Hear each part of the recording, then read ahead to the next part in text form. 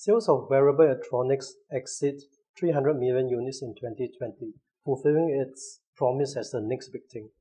In particular, autonomous is projected to enjoy a 55% CAGR.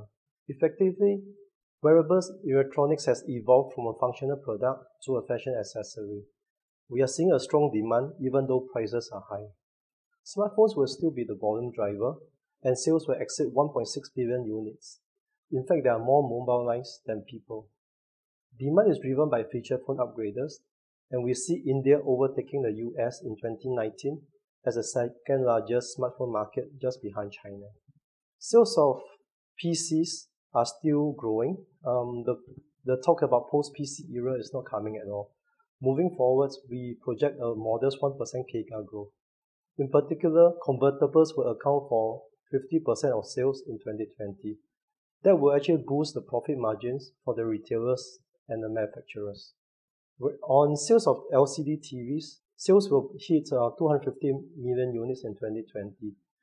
There have been talk about cord cutters, but that fails to diminish the importance of televisions. Companies are still investing R&D for LCD panels, the latest being Ultra HD. In fact, as Ultra HD becomes popular, retail sales will hit $195 billion in 2020. That's a 41% growth as compared to 2015. For digital cameras, sales took a beating as smartphones become popular.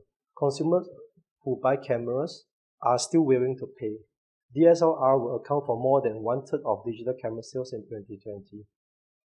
Effectively, there are growth opportunities despite changes. New products like smartphones and wearables are driving sales. Old products like laptops and LCD TVs are still popular. This mature technology and companies can easily milk them for profit without heavy investment.